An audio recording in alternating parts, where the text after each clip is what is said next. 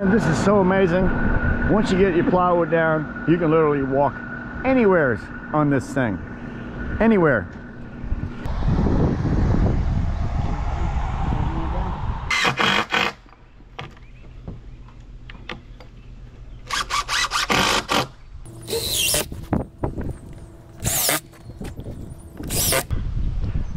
$14 for 2 of them. Yeah.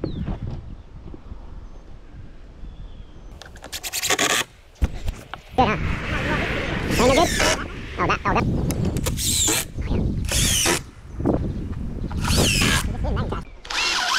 That's one I was trying to find the other day.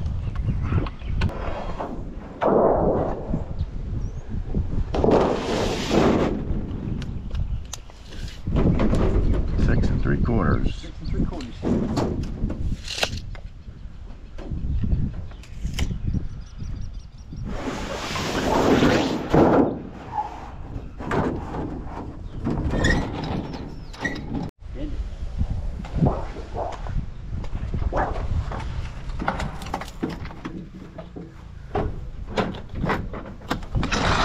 Pieces right here. Tighten that bolt there, underneath that bolt, yeah. Turn these down. Yeah. Nice.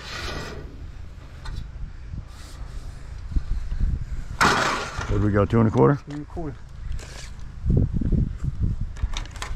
Hooking, you're going 2 1/4. Yes, sir.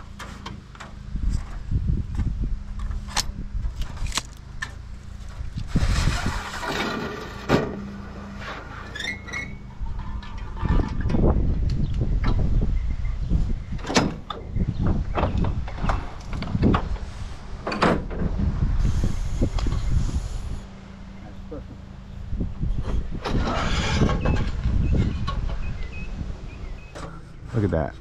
All the way around. That's beautiful, Paul. Look at that. Let me get a... Works better that way. We're measuring 6 3/4 because the metal cutter cuts out another 1.5 inches. So whatever your full number is, minus by 1.5 inches, that's what you put on your brakes so you can line it up nice and well. First piece just gets bent right up at a 90. That's the piece that's actually going to be going against the house. Yep. Pull it out right there. Flip it right over. Now we're doing the bottom. Boxing. We're marking the boxing right now, which is 2 1/4 inches on this house for the boxing. And then the face is just whatever's left, which is 4.5 inches, what we like. I like to give it a bigger face than as opposed to a smaller one, because there's going to be termination bar going above this, so that's going to take away some of it. So if you give it a small 3 inch or 3.5 inch fascia, you lose 1.5 inches or 2 inch to 1.5 inches on your turn bar, so it makes the face look really small. We just like it to look a little bigger, like a normal house would be.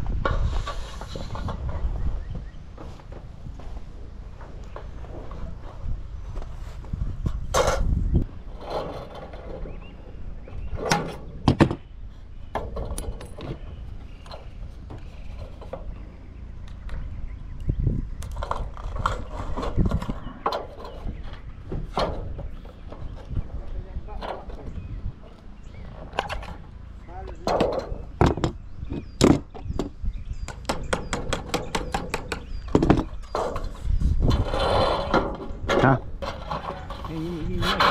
No, you don't need much when the other face is coming around over it. It's going to come even. Huh? I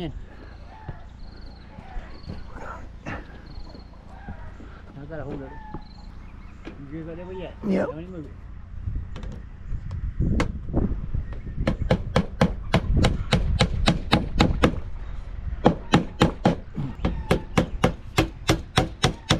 How much of a bow I got in? You put the one down here? Mm-hmm. Where do you want it? Right here. Right on the way in. Thank you. Uh-oh.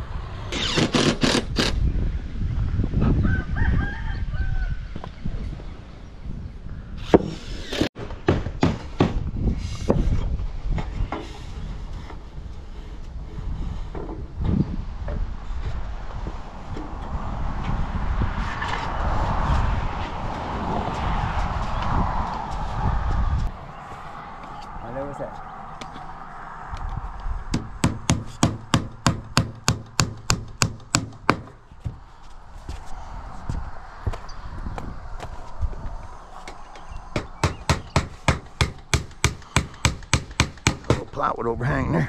Put one right outside edge. Outside edge. No, probably two of them. Okay. One down here.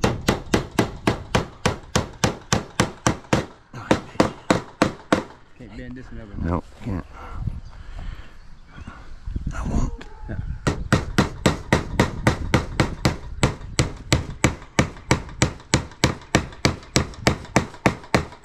Nice.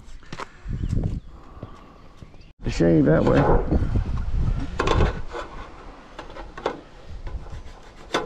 Beautiful.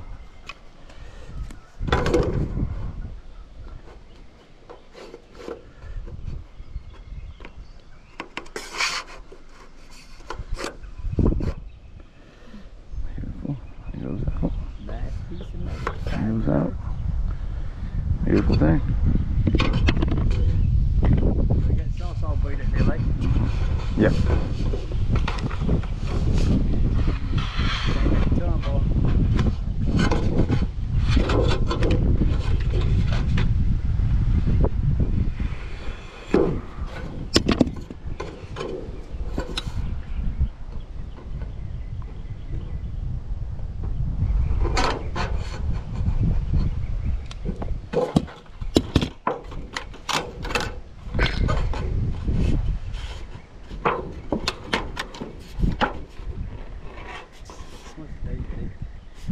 I don't even know.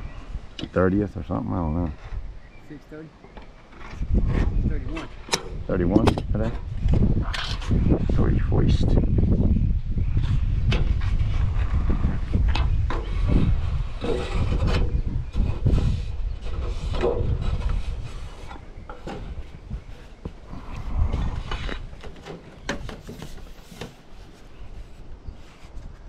Push it in tight on that metal back there so when you mark it, it's tight, please. You see your hammer for a minute too. Okay.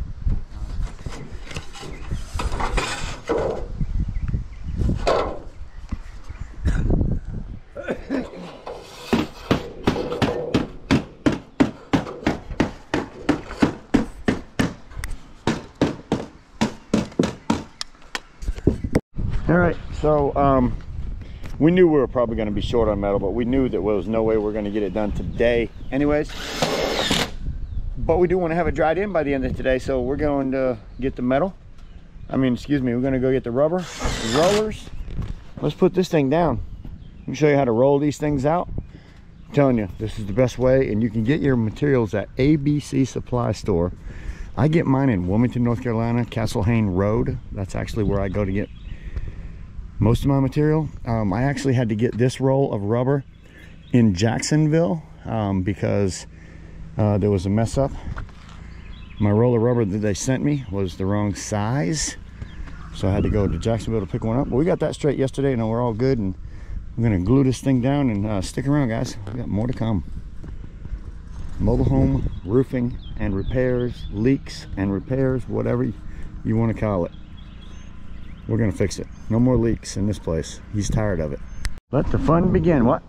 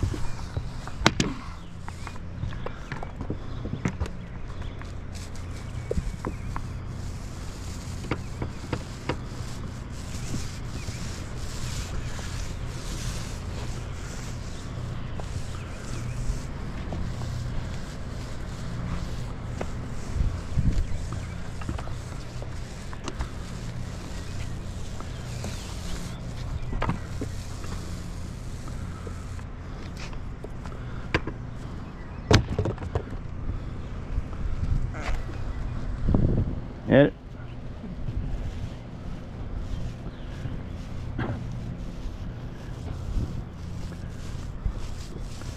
somebody does that on video, there's a lot of people like, oh, I heard that. You put the number down, when it was. Heard that.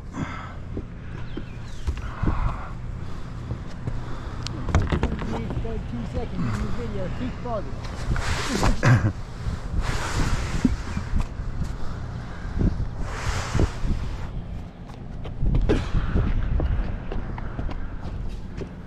Yeah, 15 minutes, 2 seconds. I heard it.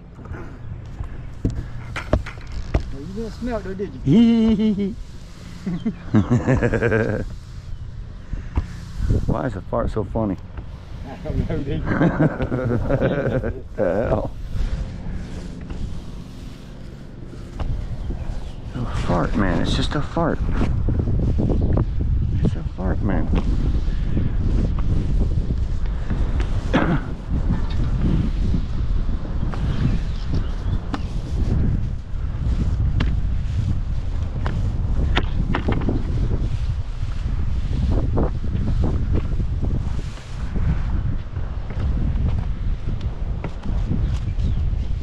Super thick now, Paul. We gotta have something to push it into. You know that. You know that. We got plenty of stuff. Plenty of stuff. Good and milky. My first copy got Sure ain't. That's why I'm just making sure. You stick with the program.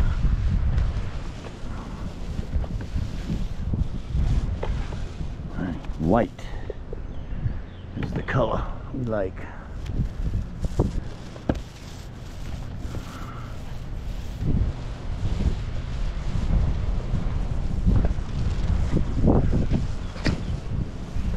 Uh-oh. Can't close up one of that.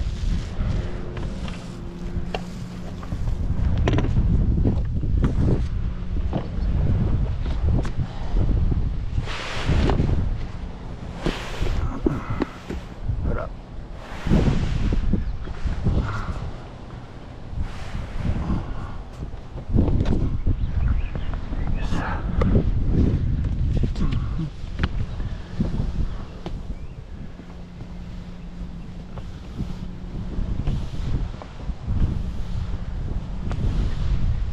Where you gonna go today? Yeah, sir. Had to. We're gonna put rubber on. Yeah. Ain't had no wind yet. Ain't had any wind yet. But today we're putting on rubber. I could put another clamp up there. I think it's a good idea. Another clamp. Pretty work, Paul. Pretty work. What we've done is we've put glue on the rubber and the wood. We're gonna. I was just down there kneeling down on that stuff, and that ball of sun up there said, I've made you so hot, you're not getting down on your knees today, buddy. You ain't getting on your knees. So I got off my knees. Real quick. Real quick. Last piece. One more. Where? Oh, yeah. Last 15-foot piece. A beautiful thing. It is a beautiful thing. Tomorrow we'll come back, finish the fascia, termination bar, seams, and we'll call it a day. I gotta go get the roller. I gotta go get the roller. Huh? Put down the other wall. Go ahead and put the other one down. Yep. There's one trip. Want scissors or a knife? Okay. You're done. So you just cut. Yep.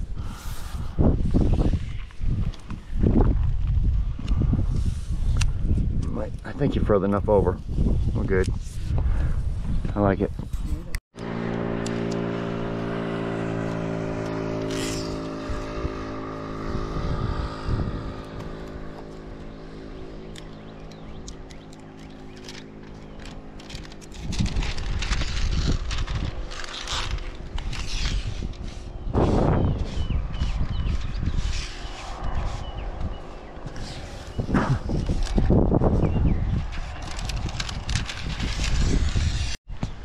Next step I'm going to install this stuff here you call termination bar around the outside edge, and that will completely hold down this rubber on the edges forever.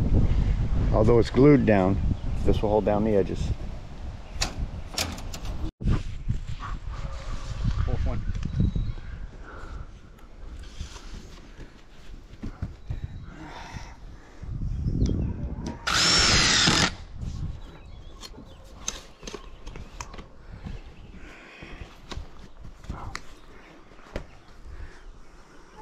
That was fifth. Huh? I said you went to the fifth. Yeah, no. I wanted to give you room to bend around the corner.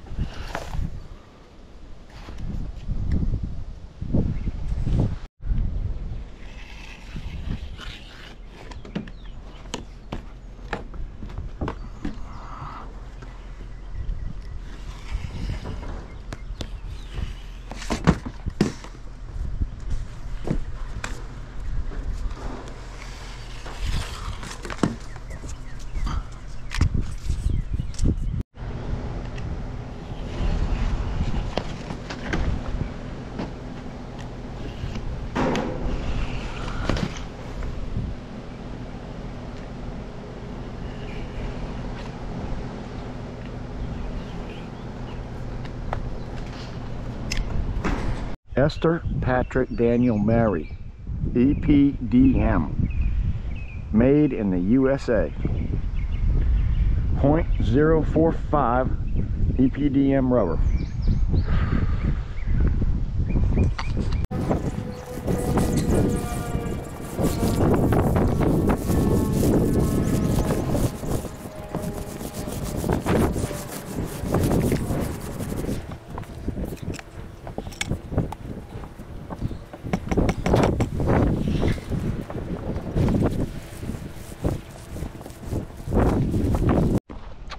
Yep, well, that's about as white as it's going to get. That's good for a first coat. Next year, what, Paul? Hand down. And what? Oh, handle. Next year, he might want to think about putting another coat on right on top of it. And then he might not have to do it for a year or two.